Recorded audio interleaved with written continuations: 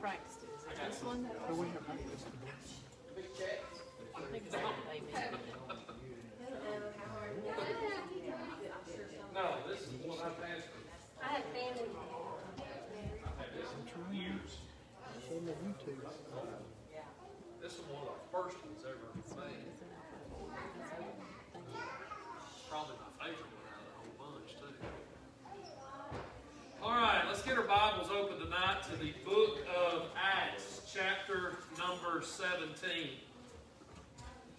Miss Lorraine, will you cut me on real quick? Maybe. Not because I'm worried about this group hearing me, but the group that may be watching online right now may need to hear. Acts chapter 17. I remember telling y'all a couple of weeks ago, before we was out for Thanksgiving break, I remember telling y'all how much I enjoyed and how much help I had gotten from Acts 16. That was until I read Acts 17, and now I'm enjoying that just as much as I am Acts 16. One of the great principles of Acts 16 is understanding that Paul is teaching and he's on his missionary journey. And every journey and every aspect of this journey in Christianity always comes with new obstacles. I've used this cliche several times before: new levels always equal new devils. And that a lot of times is the case. A lot of times as you go through life, you get through one obstacle and then you encounter another one. And sometimes those obstacles seem the harder, the more you overcome, the more it seems that you have to overcome even that much more. And you see that throughout the course of Paul and his missionary journeys. You see that often.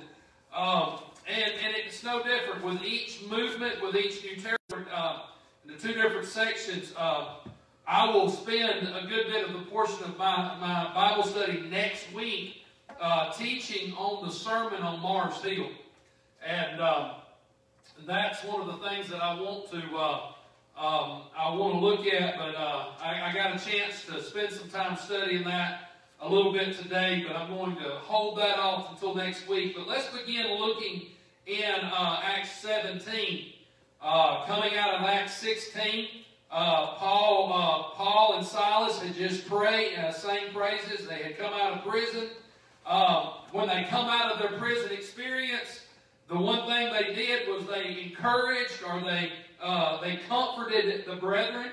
And I'll tell you this, that out of everything we've experienced over the last several weeks, the one thing that I appreciate the fact is that when God gives us tribulation, and God gives us difficulty, it is for us, but it's also for somebody else too.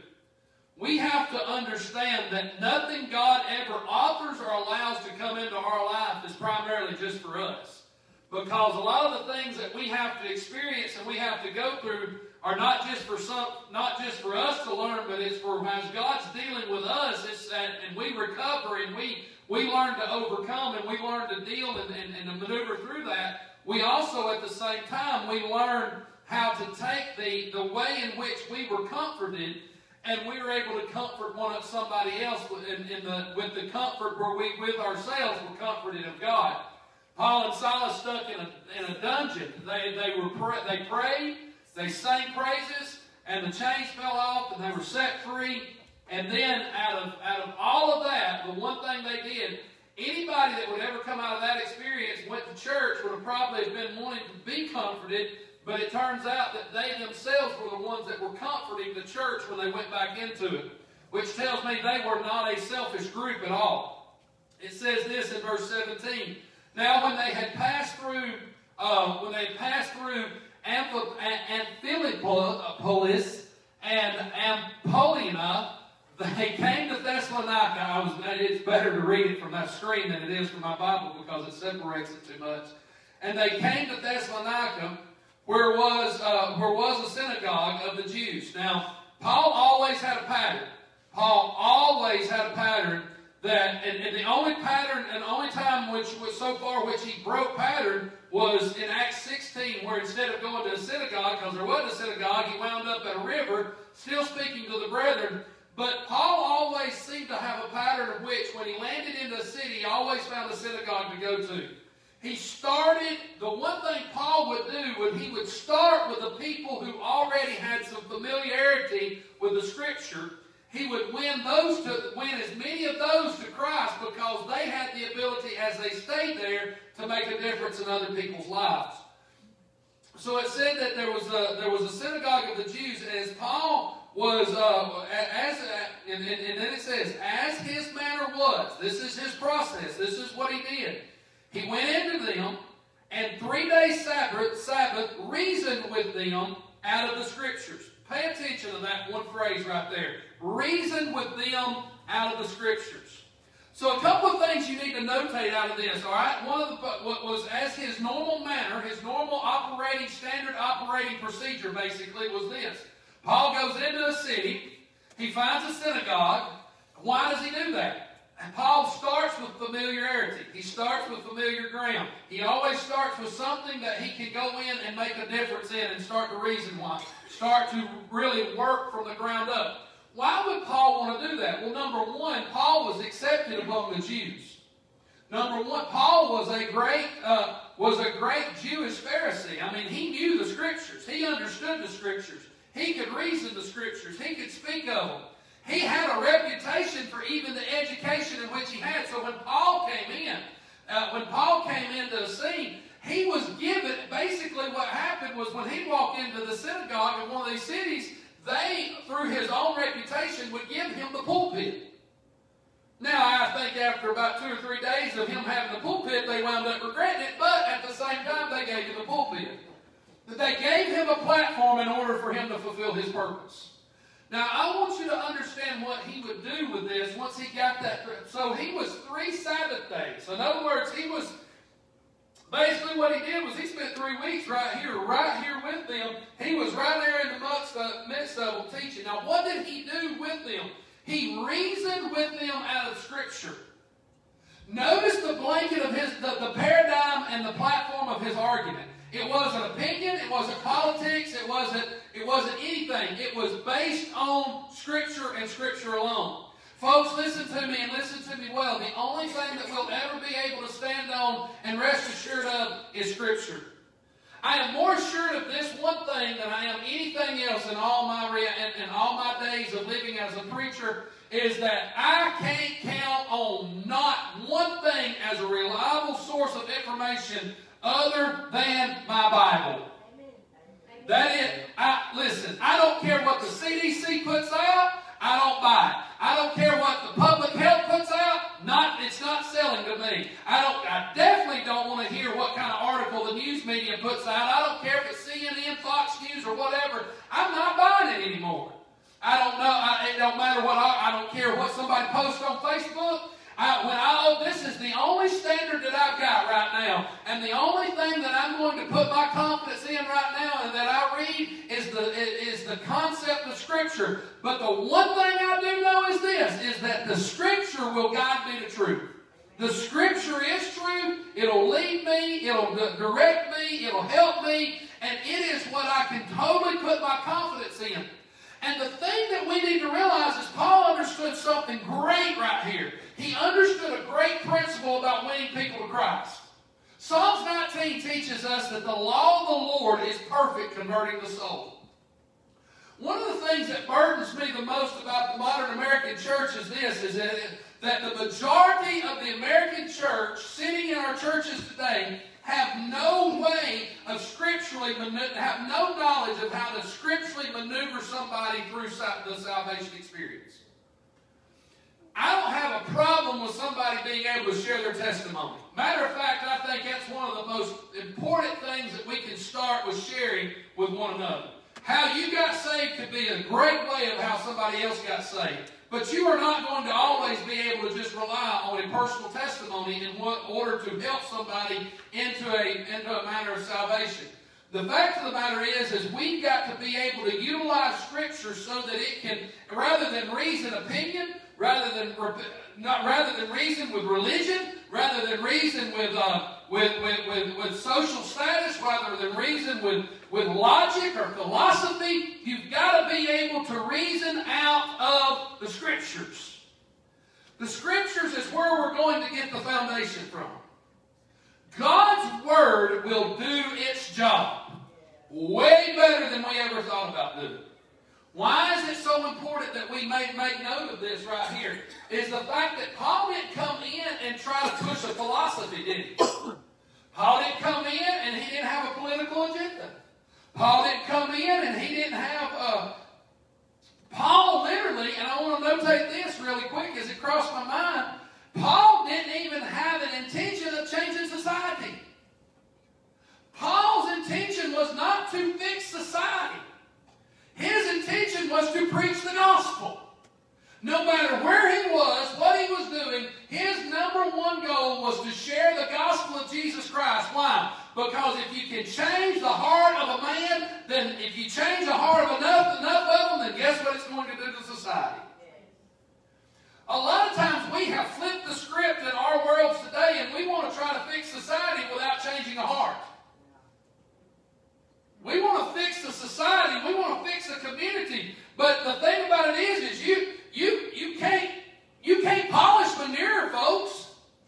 You can't do it. You can't just sit there. You can't just sit there and polish the outside of it and think that it's going to fix it when down deep inside there's a heart issue that's going on. And the realization that Paul had was this, is I'm not coming in to try to fix the city. I'm coming in to share the gospel. My platform is Jesus Christ and Him crucified. My goal is to share Jesus and tell the gospel story so that man can hear it, believe, and be saved. And when revival takes place, guess what it's going to do to the community? When people get saved, a heart change happens, so therefore a life change happens, and when a life change happens, a community change happens. Happens every time. Every time you see it in Scripture. And so what did he do? He reasoned with them out of the Scriptures. His argument was always biblical. Y'all see that? Mm-hmm. In other words, he didn't just say, well, I don't see it that way. You know, one of the greatest devastations I think that we've encountered is the fact that we have somehow or another mingled the old wives' tales and what we've learned on the back porch sipping iced tea and drinking hot coffee and Grandpa's old philosophies that sound really good when they're being thrown in the air, but they don't always line up with Scripture. Now listen to me. If you're going to reason out of Scripture, you better get ready to be countercultural. You better get ready to go against the flow of what the culture of this world is wanting to go against. And so Paul had an argument, and the one thing that he did right here was when it was so important that we understand that he utilized Scripture as the basis of all of his arguments. He didn't walk in and say, here's what I believe. He walked in and he says, this is what the Scriptures say. There's a difference. I've heard it said oftentimes, don't get mad at me, get mad at the Bible. If you're going to get mad at me, you're going to have to get mad at the Bible, because I'm not telling you what I think, I'm telling you what the Bible says.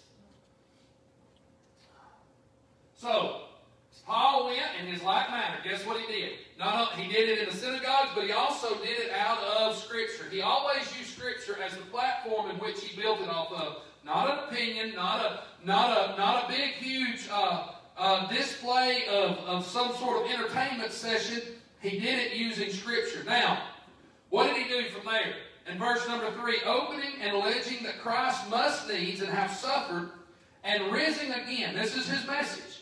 Opening and alleging that Christ must needs have suffered and risen again from the dead, that this Jesus, whom I preach unto you, is Christ.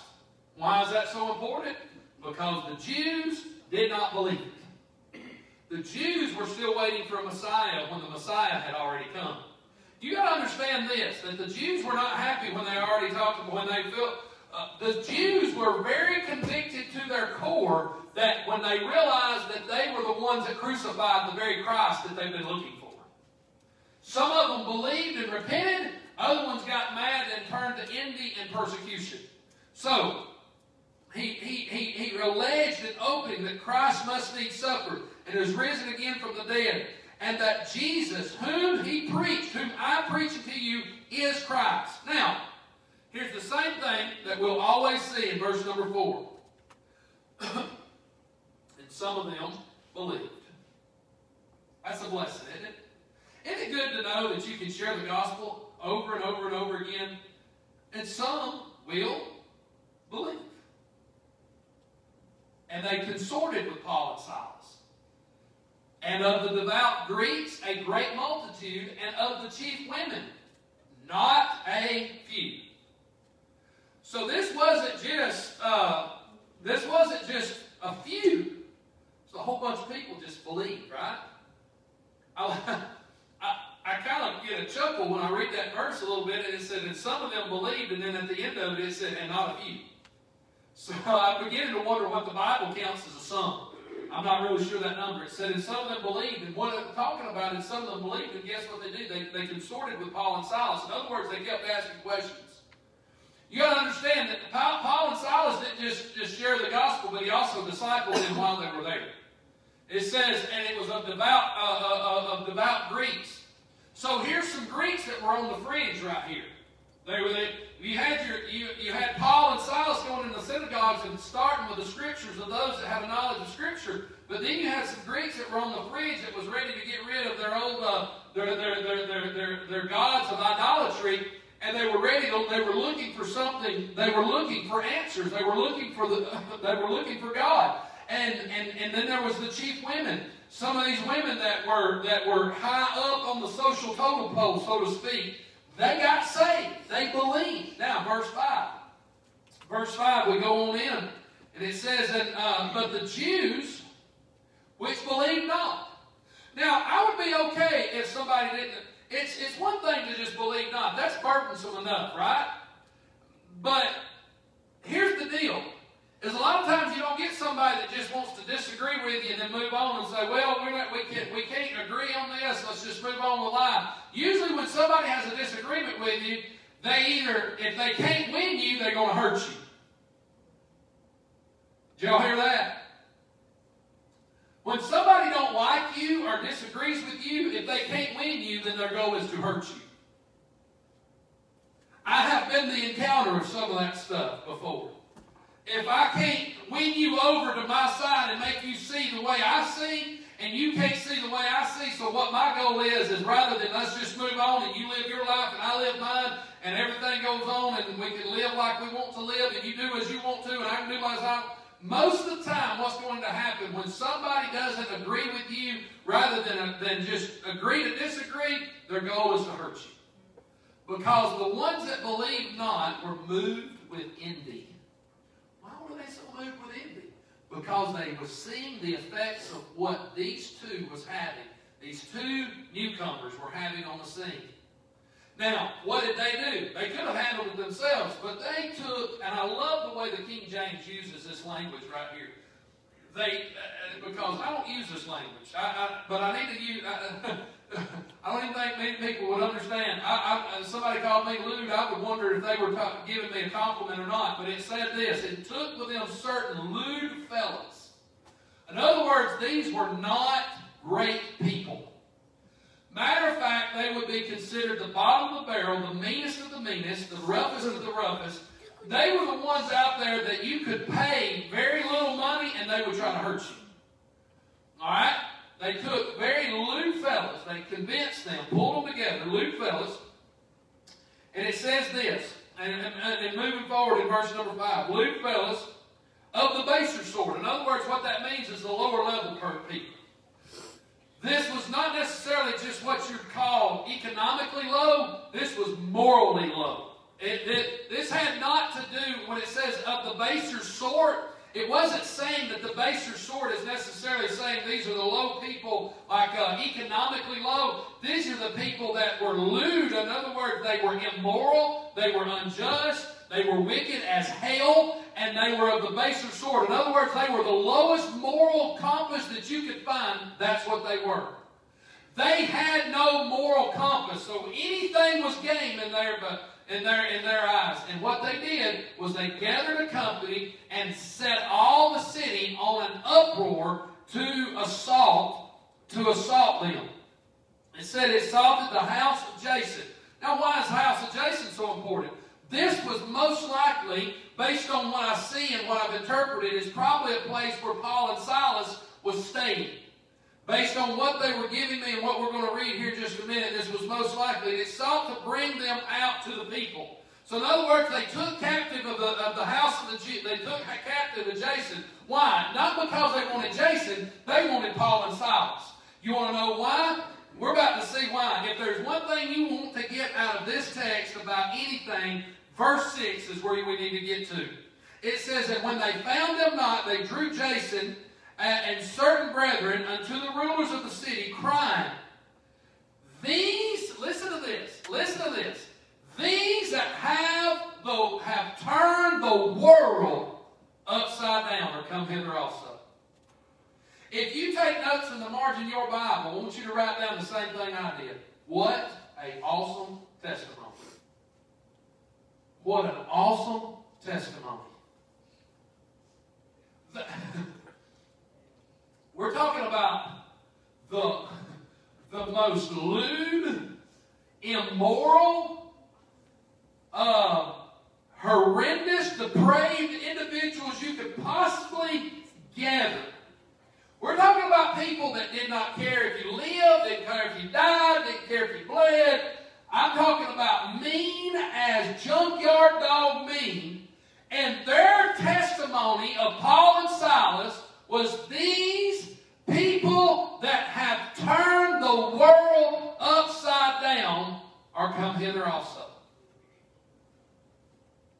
And I wonder today, with as many Christians as we have in America right now, why we don't have that same testimony. Not among the believers, but among the heathen. The people that are world changers. There's only two guys right here, Paul and Silas. Timothy's right there in the midst of them, but you don't see much of him. He's along just watching and listening. Paul and Silas, Paul's mainly the talker out of the group. And here's the deal. Is what their testimony was the fact of the matter is they were the ones that turned the world upside down. So in other words, when they walked in and their presence was made known and they walked into a city, guess what they did? They did not leave it the same way they found it. Lives were changed. Communities were altered. In other words, they were so full of the Holy Ghost and so full of God and so passionate about the things of God, they wasn't worried about a dime. They wasn't worried about politics. They wasn't worried about social status. They wasn't worried about political power. They wasn't worried about who liked them and who didn't like them, who was with them and who were not with them. Their number one goal was the gospel of Jesus Christ. And they knew that the gospel is the power of God unto salvation to the Jew first and also to the Gentile. We know that because Paul said that in Romans chapter 1. We know what the power of the gospel can do. We know what the power of Scripture can do. We know what God can do when He moves in the heart of somebody. And their goal was this. I don't want your applause. I don't care if you beat me. I don't care if you hurt me. I don't care if you like me. All I want you to do is get Jesus. And if you get Jesus, that's all that matters. Amen. And by doing that, guess what they did? City by city, person by person, they got a reputation of the men that turned the world upside down. Two men had that kind of reputation. And here in Blount County, well, this is going to stink. We got churches on every corner and can't make a dent. You know why? Because meth is still pumped faster than anything you can imagine. 70 children right now in DHR care. Not to mention what they hadn't got their hands on yet, what they hadn't got a record of this yet. Who were with relatives? Or living with relatives, yeah. This many churches, this close together, and we're not even making a dent. which means to tell me this. Are we really a church? Or we become more of a social club? Church members change the world. Club members never change anything. It's a burden. But I pray that one day we're able to have such a testimony. It says that they come hither also. In other words, they've been in your house, Jason. They've been up in here with you, whom Jason has received. And all these do contrary to the decrees of Caesar, saying there is another king, one Jesus. Well, yes, there is another king. And yes, his name is Jesus. It says in verse number 8, it says, and they troubled the people and the rulers of the city when they heard these things. In other words, they caused a stir of slander. In verse number 9, it says, and when they had taken security of Jason and the other, they let them go.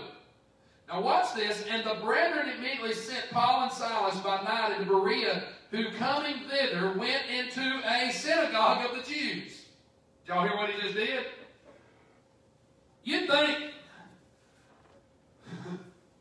think Paul figured this out by now, wouldn't you? I have figured it out that Paul was this guy that loved to poke bears. All right? I have figured it out that Paul really did not give a rip. I think he drank about a 40-ounce bottle of it every morning before he woke up. That all I care about. Wouldn't it be good if we lived in such a manner that all we cared about was our relationship with Jesus Christ? And all that mattered to him was his relationship with Jesus Christ. He left one city after being nearly killed in one, and then guess what he did? You would think after synagogue, persecution after persecution, jail after jail, you know what? Maybe I've not got the best paradigm of doing things.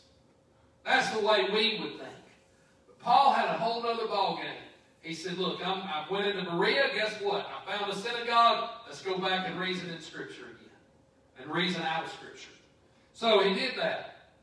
He said, it says this, and these were more noble than those of Thessalonica. In other words, these are a little better folks to deal with.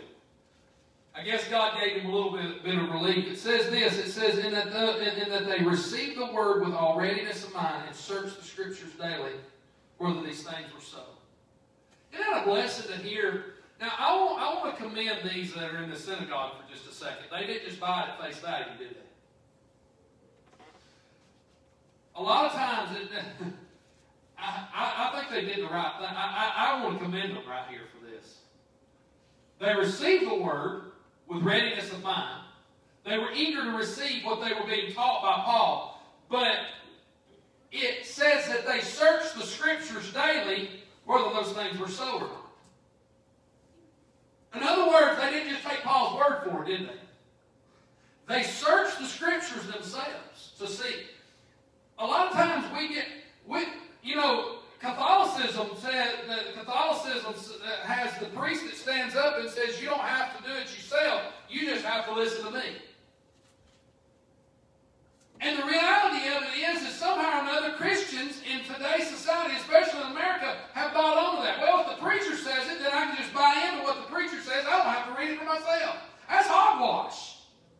God gave me the Holy Spirit, but I guarantee you this, if you got saved, you got Him too. And the Bible tells me that the Holy Spirit has the ability to lead us to all truth. Alright? So what does that tell me? If I've got the Holy Spirit living inside me, I got a Bible I'm holding on to, then I can search the Scriptures myself to make sure that what He is saying is true. Because you're going to wind up in a church service somewhere. You're going to wind up listening to somebody online. You're going to hear something on the radio. And the Holy Spirit of God is going to go off inside your heart and go ding, ding, ding, ding. That is false. That is false. And you're really not going to know, is it false or not? But it don't feel like it, don't sound right, it grieves my spirit a little bit. And so guess what you can do? You can pick your own Bible up. You can open the Scriptures and say, is this right, Lord? And you begin to search the Scriptures day in and day out, day in and day out. And guess what? You can figure it out for yourself, whether it's true or false. And I commend them for that. It said they received with readiness of mind the word. It says, and they searched the Scriptures daily. And it says this, it says in verse number 12, it says, therefore many of them believed. In the other city, guess what? Some of them believed. But then it said, well, not a few, so there had to be a pretty good revival take place. I can only imagine how this one started, and it goes on to say, many of them believed, which were honorable women, which were Greeks. In other words, the Greek women were wiser than the Greek men, is what I'm getting, is what basically. Which were the Greeks of the men, and it says, not a few. Holy smokes, everywhere they went, they had a revival. People got saved. People's lives changed. I'm coming to a close here in just a second. We're moving through this. We're moving through this. But when the Jews of Thessalonica had knowledge that the Word of God was preached to Paul at Berea, they came hither and stirred up the people. And immediately the brethren sent away Paul to go as it were to the sea. But Silas and Timothy or Timaeus abode there still. And they that conducted Paul brought him to Athens. And we're coming to a close. And receiving a commandment unto Paul and unto Silas and Timaeus, for to come to him with all speed, they departed. So in other words, what happened was they sent him away sent Paul to Athens. Paul then sends notification there to Paul and Silas to tell them to get over here quickly.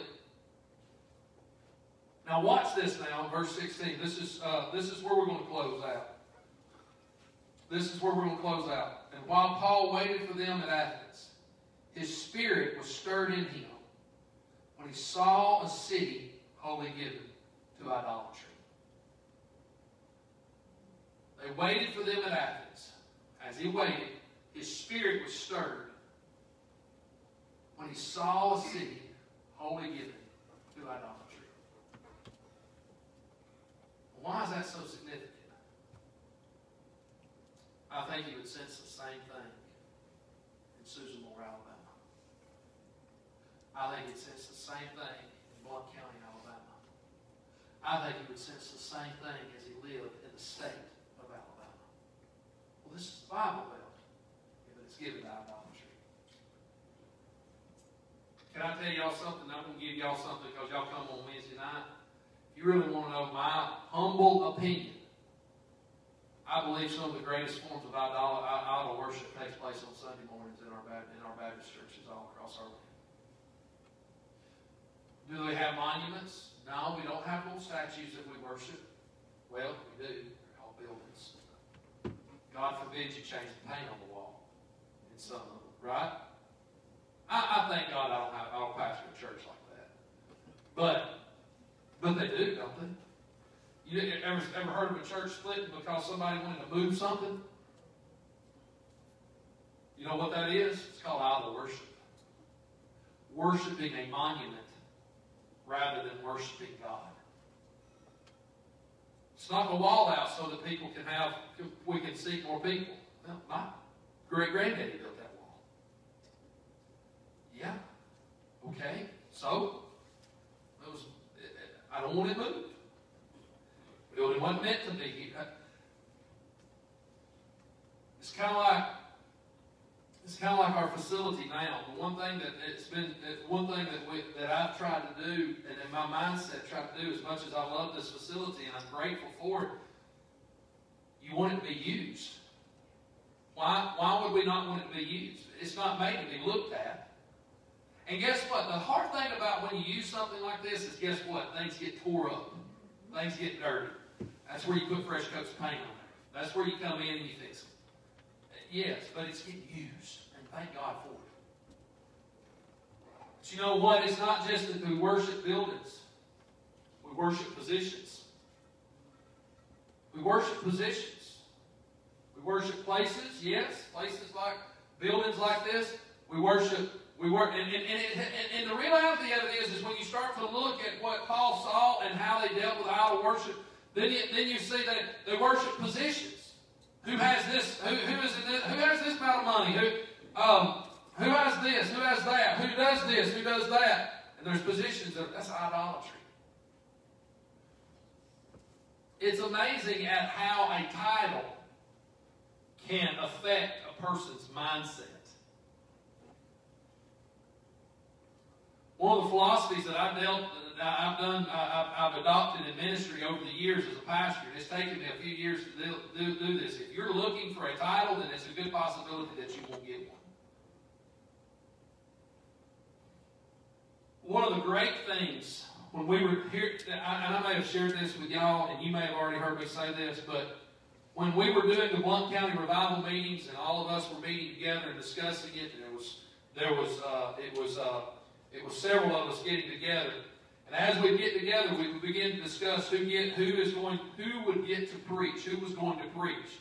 Now, you put a group of preachers in a room together, guess who wants to preach?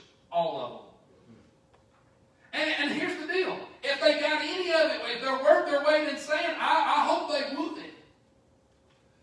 But there's always one man, one message for the right time. And that was a burden on all of us. So we developed this philosophy. For those that may want the microphone, you don't get it. That was the philosophy we developed. For those that would rather divert it over. So in other words, when we had it here, one of the first things I did, I said, guys, y'all got it. My hands are off of it. And that's the mindset we've got to have. We can't worship a position. We can't put ourselves in a position or a title or something like that. We can't always have the platform. Another thing that we see that we worship is power. Power. Power is an idol in today's society. We've got to have power. If I'm not in complete control, then I can't have it. One of the worst things that I see across our land is performance. It's one of the greatest forms of idolatry in American church today is the idol of performance. We've got to put on a show. It is a sad day in which we have lived where we have a man-made manifestation of God rather than the real manifestation of God. Why in the world does a church need fog and pretty light and all those lights flickering on? Why do they need? I mean, I was watching one the other day. There was fog everywhere. And I'm thinking, is this necessary? Oh, it was a good start. Before I was listening to music, foot was tapping, everything else, and I got looking around. And I was like, why is this all necessary? It's performance. Now look, if you get happy and want to bounce over every pew in this place, I'll bounce with you if we want to. But at the same time, there's a difference between getting beside yourself, full of the Holy Ghost, and getting happy in that, and then dealing with a performance up here. What we need now, more than anything on planet Earth, is rather than have talent, we need the touch of God.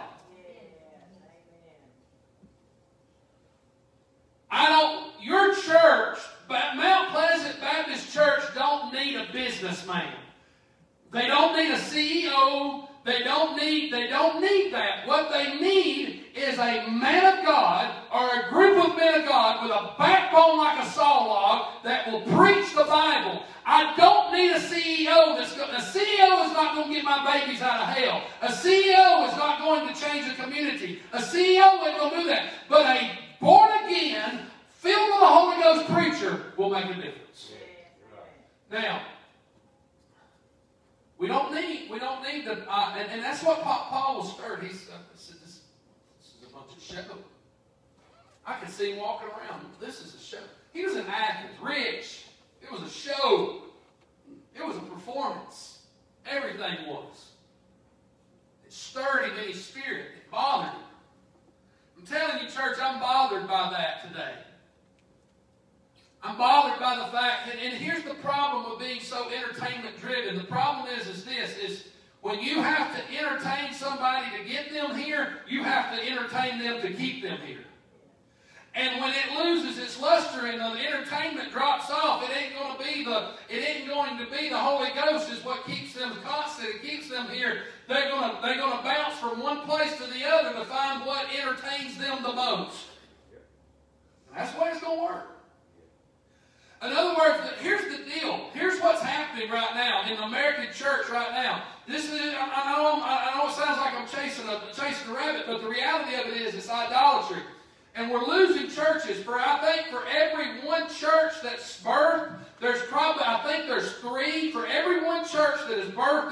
in our country, there's 3 that close their doors. And that may be a greater statistic now after the whole COVID movement has taken place. It may have elevated that much more because COVID is shutting them all down. Well, COVID's not. People are. But that's another message for another day right there. But here's the reality of it is as those things are closing down, here's the reality. The church, what's happening is the fact that the church is trying to entertain. So what's happening is we're gauging our church growth off of membership movement rather than entrance into the family of God. We're moving from one place to another. That's why we've got all these mega churches out there. But the little churches have to do their part by going out and reaching people with the gospel. Places, positions, power, performance, popularity. It's one of the greatest idols that we see today. We may not have statues that we worship,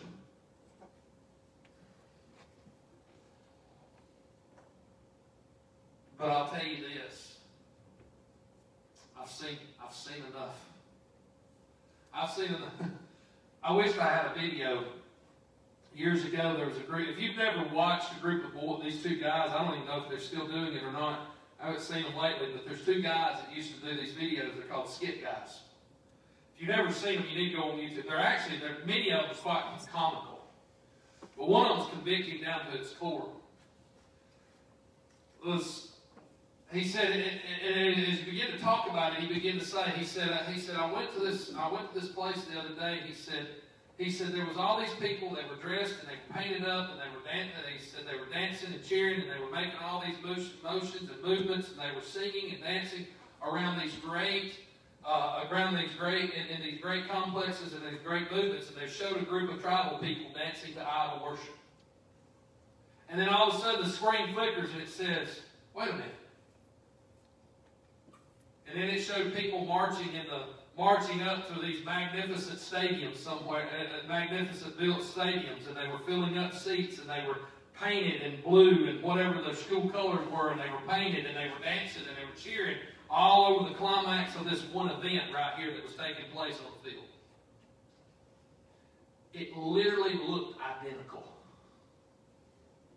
and it was scary. It was scary. At what we truly worship and find worthy. And it was that right there when Paul saw what was taking place in Athens. By the way, you know what one of the biggest events in Athens was? The Olympics or the Colosseum Games. Paul saw this. You know what happened? He was stirred that the city was given to idolatry. I'm not against sports, folks. I promise you. But you know what it's doing? It's taking people and families out of our churches on Sundays. You know why?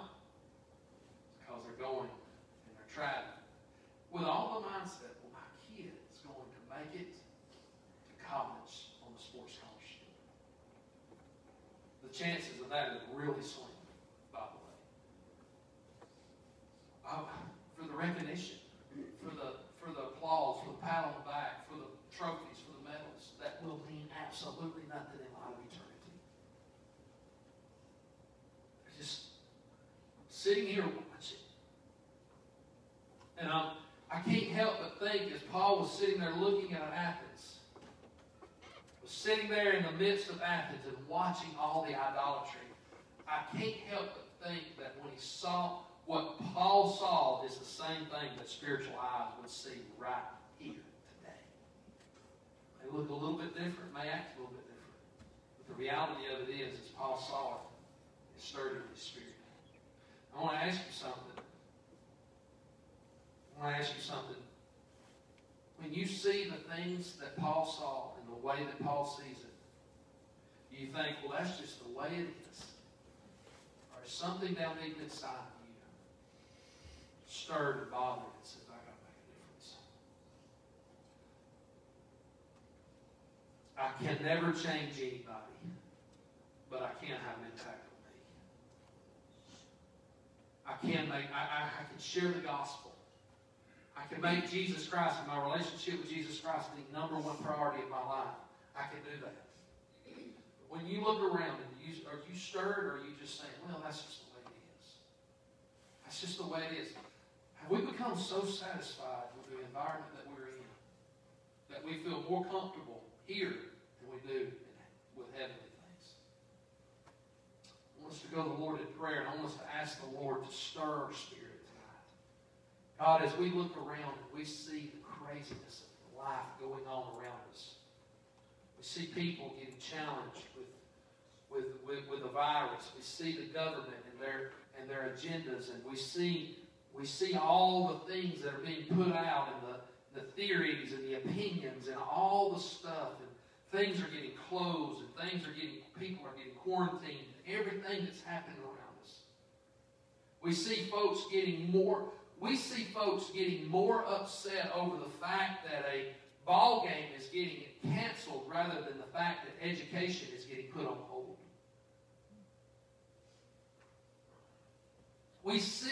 We're more upset about extracurricular things than we are at the fact that our churches are on the brink of going underground. That right now, that in certain states right now, there's certain governors, there's certain people that are doing their dead level best to try to close the door of churches. They're telling them in certain areas that they should not sing. They're telling them in certain areas that they cannot congregate. They're telling them in certain areas. Matter of fact, in one area alone that I know of right now, Lord, they have already said that a nightclub can have 500 people, but a church can't have but about 20. And so, Lord, we're looking around, and we see that our country and our people is consumed in idolatry. Lord, I pray that your Spirit will disagree so much that your Spirit within me will disagree and not fellowship, and I would not fellowship so much with that it would grieve my heart and it would stir my heart to make a difference, to stand out, to speak up, and to be a difference maker. Lord, help us to turn the world upside down. Help us to do it. We'll thank you for it. In Jesus' name, amen. All right, church, I appreciate you being here this evening. And what we're going to do, just a few quick announcements before we're dismissed. We're going to have food distribution this Saturday. That is the 5th, isn't it? Yeah. Yes, 5th Saturday. Yeah. Good to know that today's Wednesday, all right? The 5th, we're going to have at 9 a.m. They're going to deliver everything at 8 this Saturday. We're going to do the 5th and the 12th. We're going to do all that, and it's going to get delivered here. It's actually going to be in boxes, I think, this time, so we're not going to have to do near as much as we did the last time. Thank you, Jesus, because that was work. But we're just throwing stuff in bags and saying, "Here you go, take this." But they're bringing. It's with another company that's reached out to us that's going to try to bring us some boxes of produce, so we're going to get those out. Somewhere between 250 and 300 boxes is what they told, what I figured out, or what I've come to find out. But it's going to be at 9 a.m. Hopefully by 11, with that few boxes, we'll be able to get them all gone.